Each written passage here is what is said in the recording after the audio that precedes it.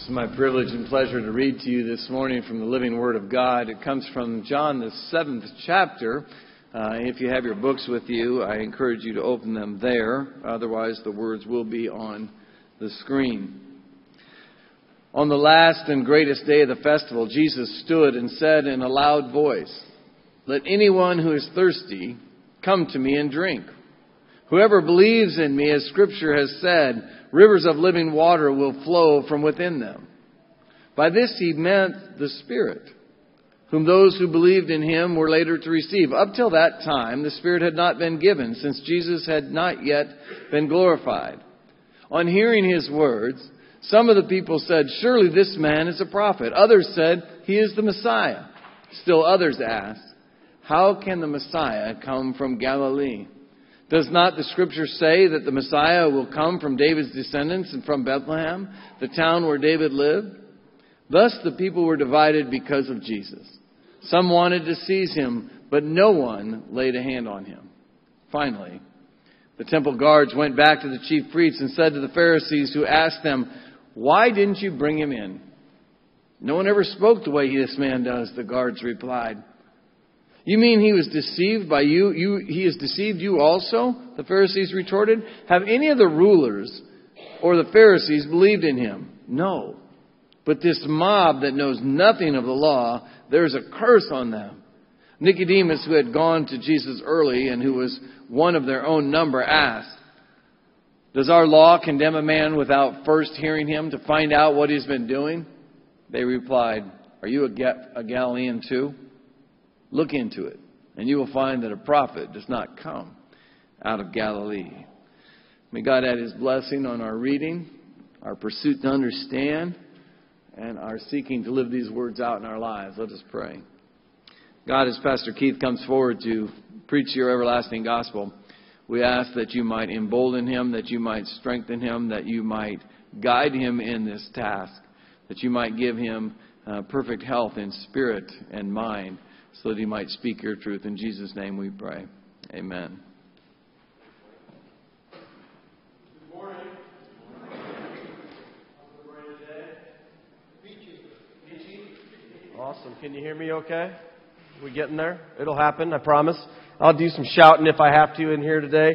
But it's good to be with you. I love John's gospel. He tells us in the beginning and in the end of his gospel that he's writing the things he's writing for a very specific purpose. And that purpose is that we might believe in Jesus, that he is the Messiah, and have life in his name. He also tells us that if everything that were written about Jesus that could have been written about Jesus, that the world could not contain all of the books that were out there. So there's clearly many, many things that could have been written and were written about Jesus, more than we see in John's gospel. But John picks and chooses the things about his gospel that he wants us to hear and understand for a very specific reason, so that we can have this belief in him. And as we've been journeying through John's gospel, we've seen Jesus saying and doing some pretty amazing things, haven't we?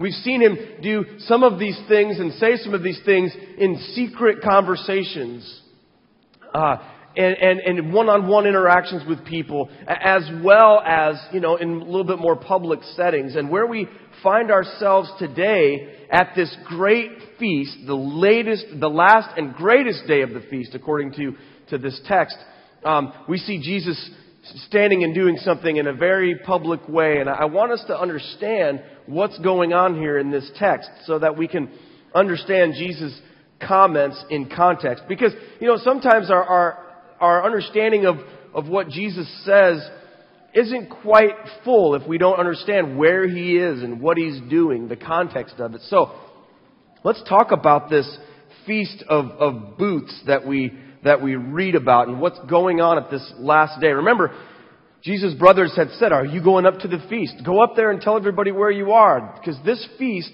was a place where the entire Jewish community would gather. Hundreds of thousands of people in Jerusalem every year would gather to celebrate what they called the Feast of Booths. And what that means is this. The Feast of Booths was a 7 or 8 day feast that commemorated the way that the Israelites lived when they went out of Egypt into the desert. Because they were delivered from slavery, and they crossed the Red Sea, and they wind up in the desert, and they've got to live somewhere, right? I mean, there's hundreds of thousands of people, and they don't have pop-up trailers, they don't have camping packs, they don't have hotels. They're basically wandering around, and there's all types of people. There's young children, there's babies, there's old men and old women, there's everyone. So how do you take care of a group that big? Where does everybody live? Where does everybody sleep? So God gave them these instructions to build like these little shelters, and they called them booths. And this is how the people lived for 40 years. And every year they would gather together and have this feast and remember what God had done for them and how they lived. Well, every day in the feast, there would be a moment when the priest would take some water out of the pool of Siloam and go before the altar of God in the temple and place the pool of water, the bowl of water at the pool to commemorate how God provided water for His people in the desert.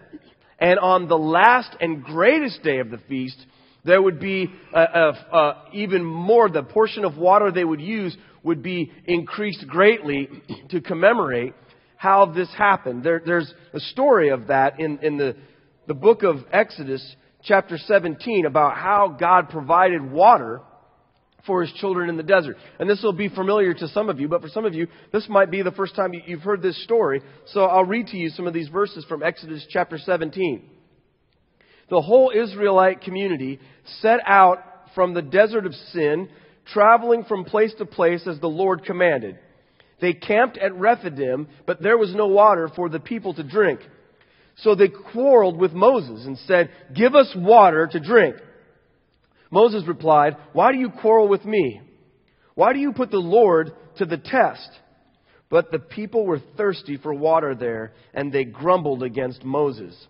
They said, "Why did you bring us up out of Egypt to make us and our children and livestock die of thirst?" Now, remember, there's a lot of parallels between what Jesus is talking about in John chapter 5 and 6 and what happened here. Remember how Jesus says to the people, "Why do you grumble against me?" They were grumbling when Jesus talked about this, and He's pointing backwards to this encounter here in Exodus 17. So the people are upset with Moses. They're saying, "Where's the water? We're going to die. Why did you do this to us?" Then the Lord answered Moses.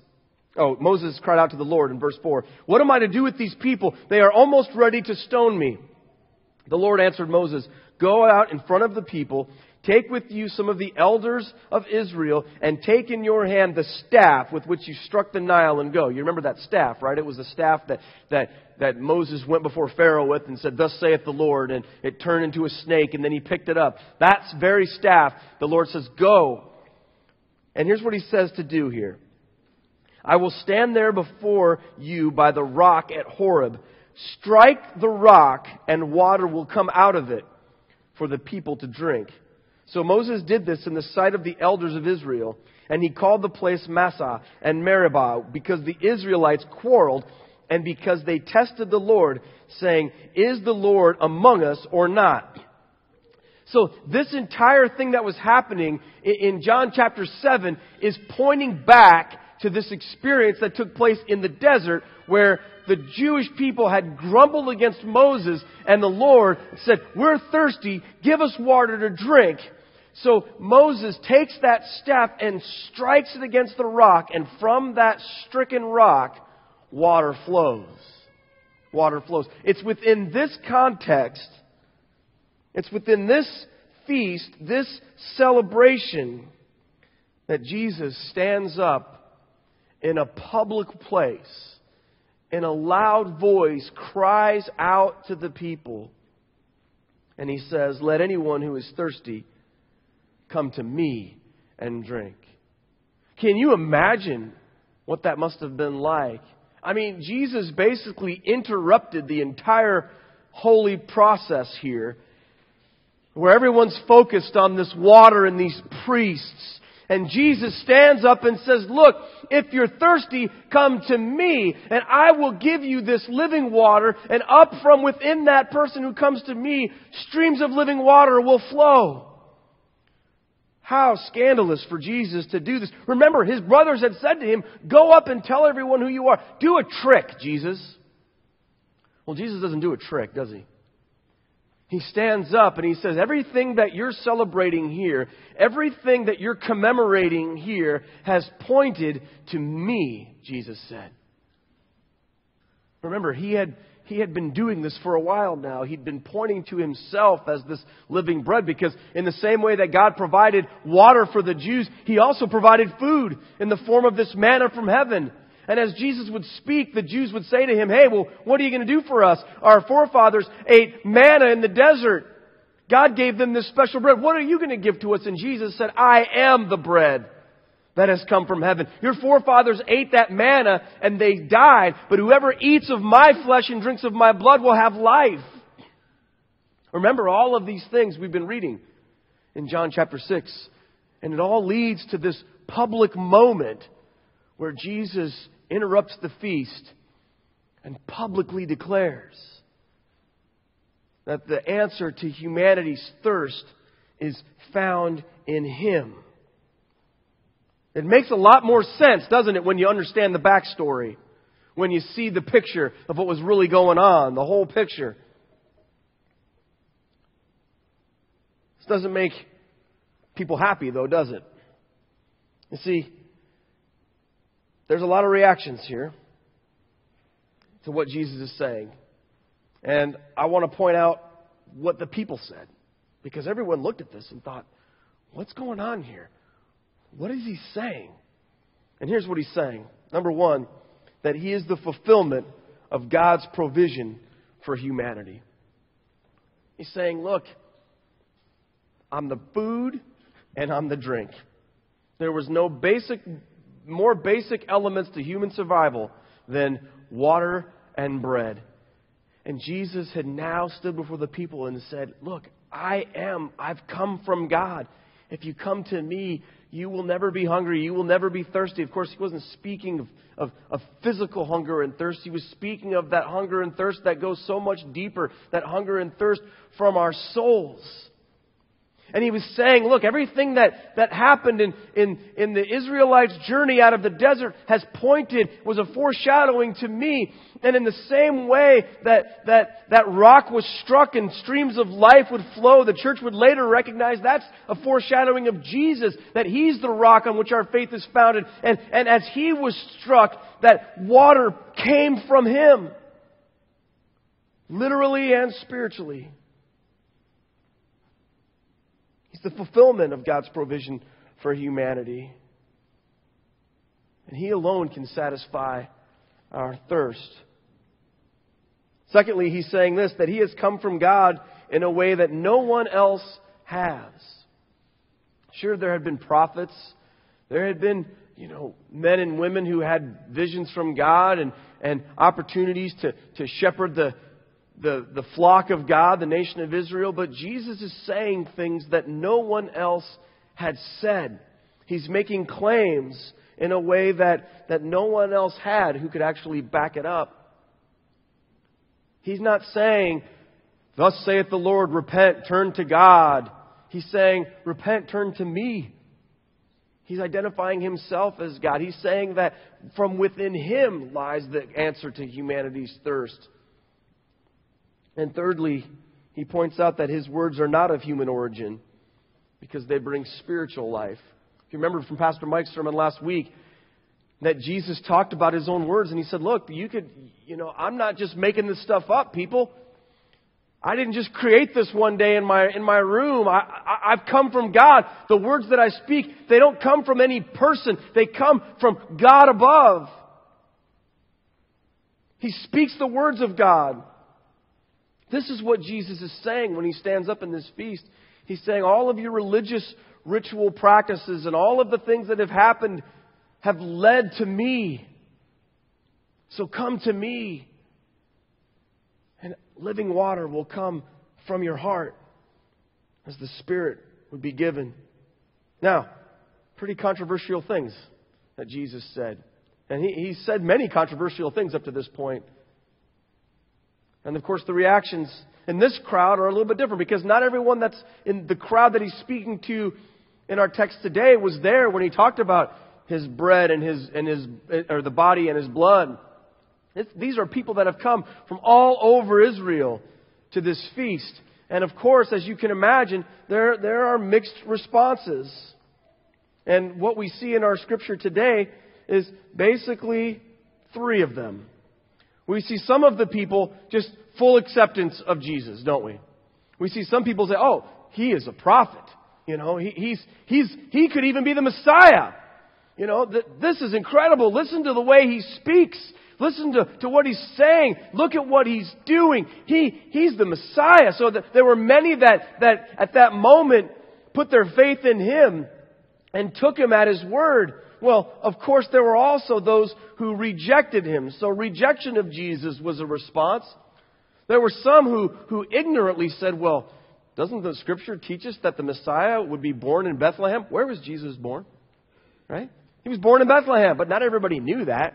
Remember, this is 2,000 years ago. This is before we have the Bible. This is the New Testament. This is before we have, the Christmas story. This is before all of that. Not everybody knew everything about Jesus. And some couldn't understand where he could be from. So they're like, "Oh, well, this can't be the real deal. It can't be him. Forget about this. Let's just reject him." The chief priests and the Pharisees, they heard him and they were just offended that he would interrupt their ceremony and bring the focus to himself. And they said, "This is ridiculous. Arrest this man. Something must be done with him."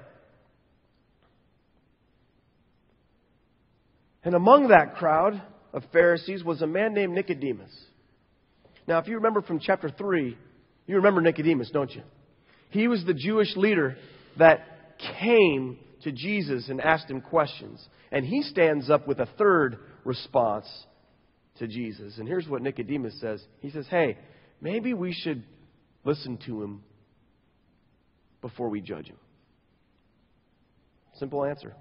Maybe before we arrest him and have him killed or do whatever we're going to do, maybe we should actually judge him only after we've listened to what he said and seen what he's done. Isn't that what our law says?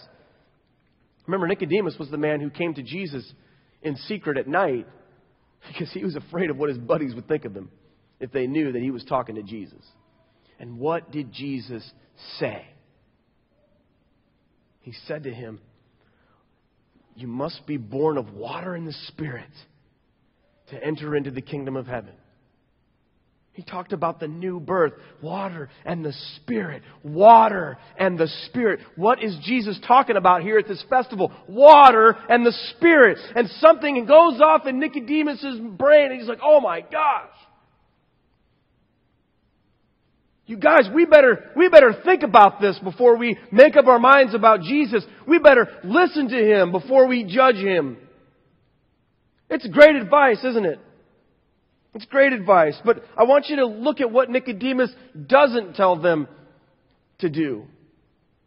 He says, definitely judge Jesus, right? We should judge Jesus, Nicodemus says.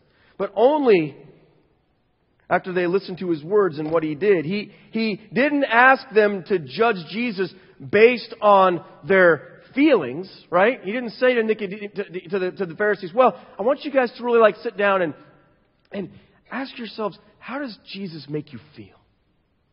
What does he do for you? How do you emotionally respond to him? How does he make you feel? How does what he says make you feel?" And then, just feel free to judge based on how you feel. He doesn't say that, does he? He doesn't ask them to judge based on what the culture said, because the culture was all mixed up about who Jesus was. They didn't know. They were trying to figure out. He didn't say, "Well, let's take a poll and find out what's popular.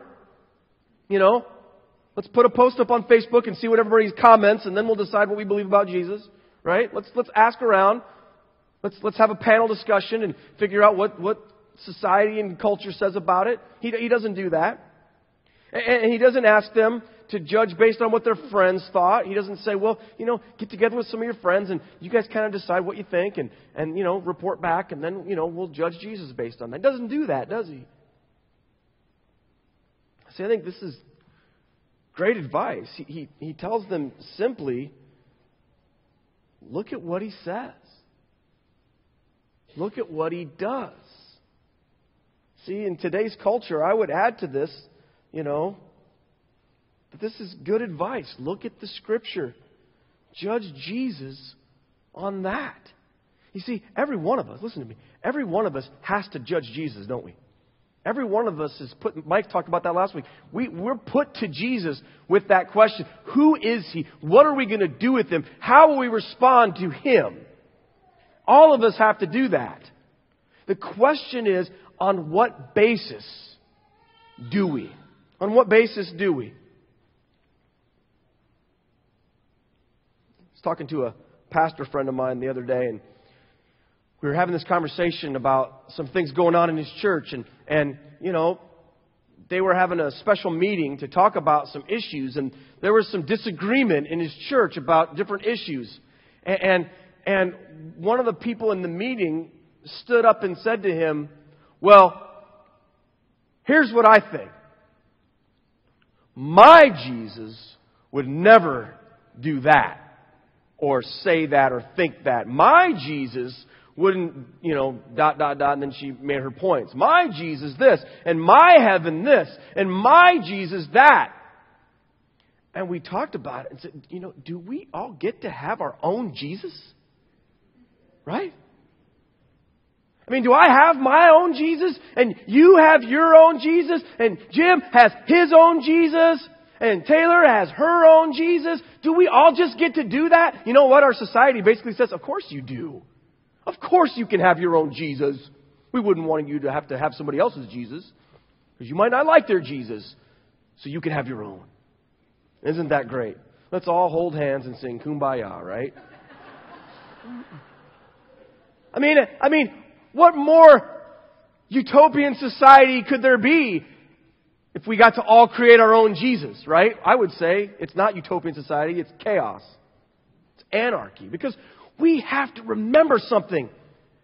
Questions about Jesus are not questions about personal opinion or thoughts. They are questions about historical facts, right?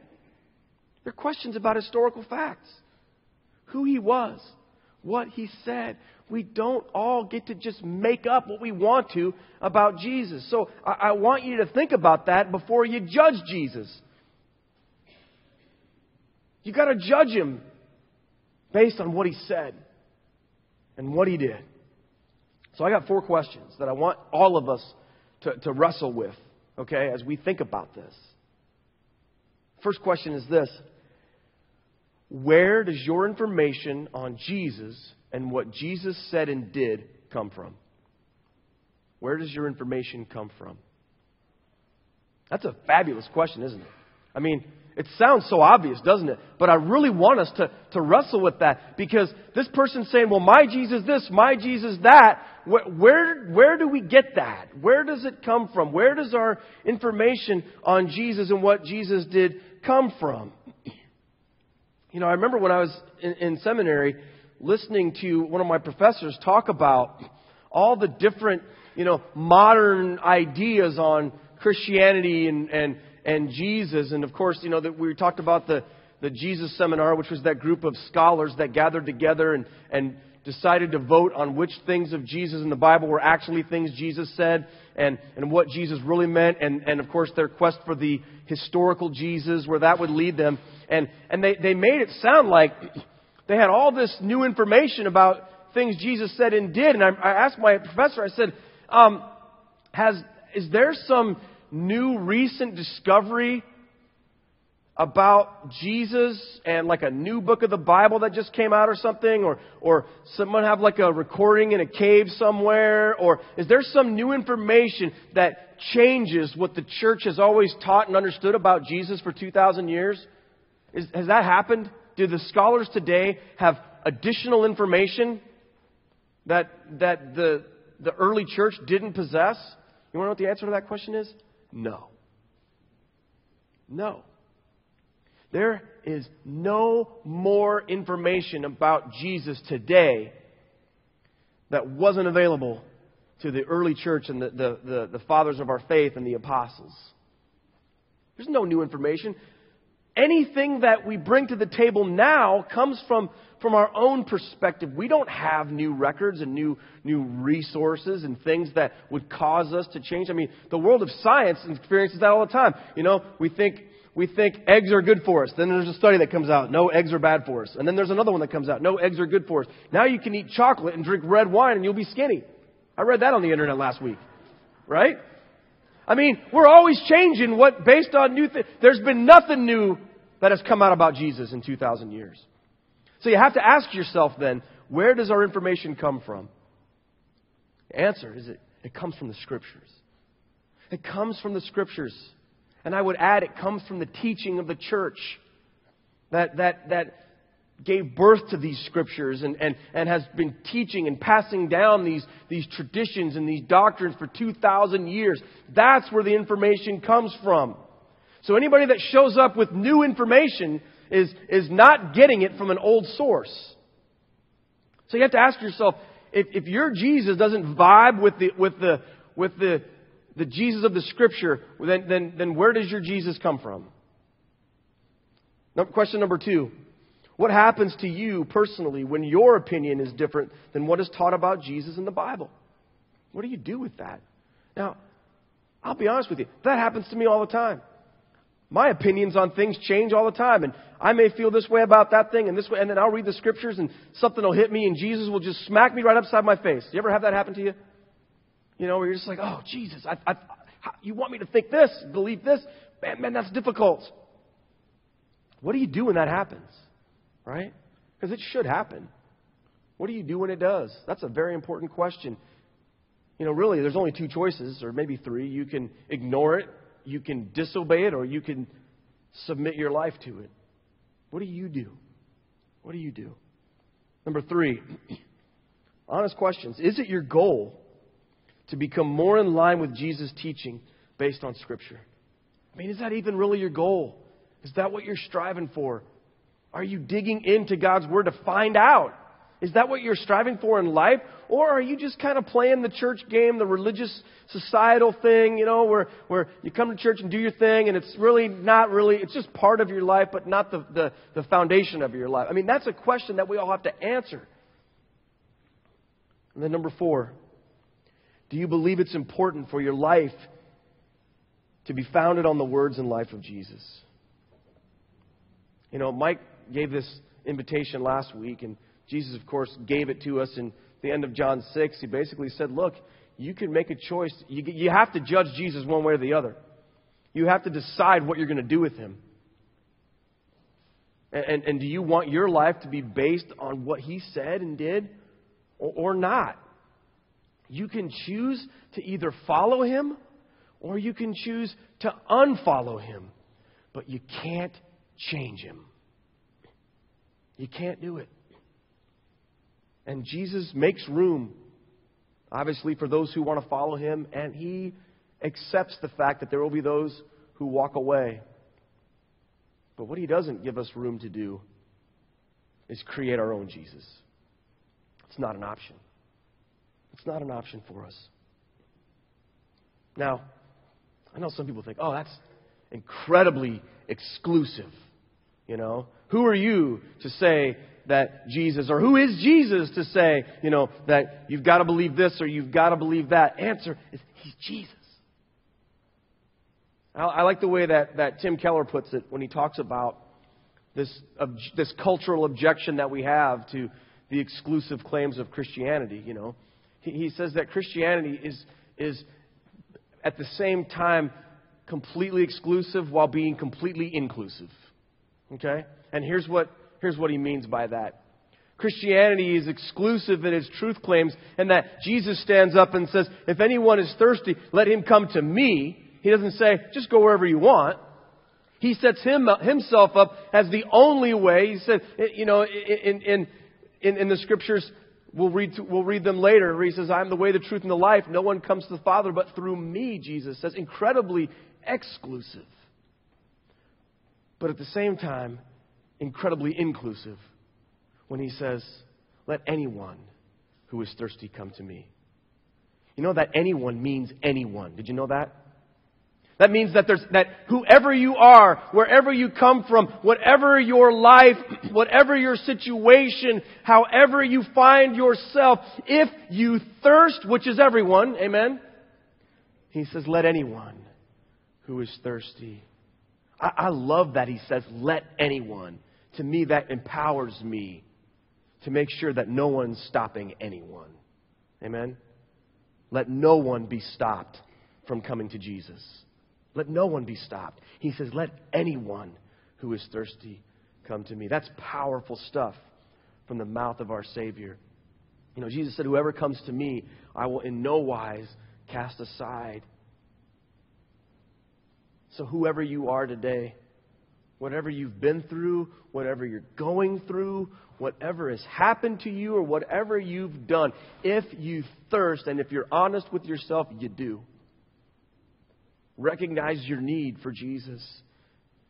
And recognize that all the religion in the world can't satisfy that thirst. All of the stuff of this world can't satisfy that thirst. All of the success can't satisfy you. And all of the failure can't keep you away. Because Jesus says, let anyone who is thirsty come to me. Now, be warned. Be warned. Because when you come to Jesus, you come to Jesus, the real Jesus. Not your own little personal Jesus that you create. You come to the real Jesus. And the real Jesus will give you that living water. He will not cast you aside. He will not reject you. He will not push you away. He will save your soul. He will die on a cross for you. He will rise from the dead for you. He will give His life for you and for anyone. But understand what it means to drink. It means that you do it on His terms. Make sure you understand that. Because, man, our society doesn't get that right now. We hear anyone can come to Jesus, and we want to come to Jesus. But Jesus, you better not tell me anything I don't want to hear, because I'll bail. Remember, He's incredibly exclusive while being unbelievably inclusive at the same time. But that's our Jesus. We belong to Him. More so, we should say, we are His church. Because He's given His life to redeem us. Let anyone who is thirsty come to Him. If you're here and you're thirsty, if there's a need in your life that, there's no more horrible sensation that I've experienced than, being really, really, really thirsty. You know what I'm talking about? That's the kind of sensation our souls feel in this world oftentimes. And Jesus says, come to me. And I'll give you so much that it will overflow out of your life and spread everywhere. If you want that this morning, just come to Him. Come to Him on His terms. And know this, He will accept you. Anyone who is thirsty can come to Jesus. May that be true for you and for me this morning. Let's pray together, okay? And in your heart this morning, if you need to do that, then make this your moment with Jesus. Lord, now we all have that thirst within us that is unquenchable by the stuff of this world and the stuff of society, Lord. And Lord, we have all tried everything. But God, you alone know that the answer to humanity's thirst is found in you, Jesus. So, Lord, for those of us here today that are ready to say, we're thirsty, we come to you, God. Open your arms to us and receive us, Lord, into that living water. We turn from our sin. We turn from this world. We turn from our own opinions and feelings, God, and we place ourselves at the foot of the cross. And some of that water would flow onto us. That life-giving water of grace and mercy and truth. That we might be counted among those who receive you and who call you Lord. In Jesus' name we pray. Amen. God bless you. Go ahead and take a look at this video today. Well, I would say that Marion Methodist became special to me right when we came through the doors here. After the service, everybody welcomed us so warmly and honestly. And immediately after we joined the church, it was amazing how quickly people would call us to join the activities, which we have been involved in many of the activities since then. I just thought, and they were always so supportive of us, even, during the good times and bad times, and they just made it a very friendly place to be. Marion Methodist is just a very busy church, and there's so many activities for everybody. I mean, from the youngest child to the oldest member of our church. We strive to do so much for the community with Vacation Bible School and the missions, Fly, Marion Cares. It's just a very, very busy church, and there's something for everybody. My name is Debbie Liscombe, and these are the reasons I contribute to the First United Methodist Church. Will you please join me in worshiping in this manner? With the ushers, please come forward.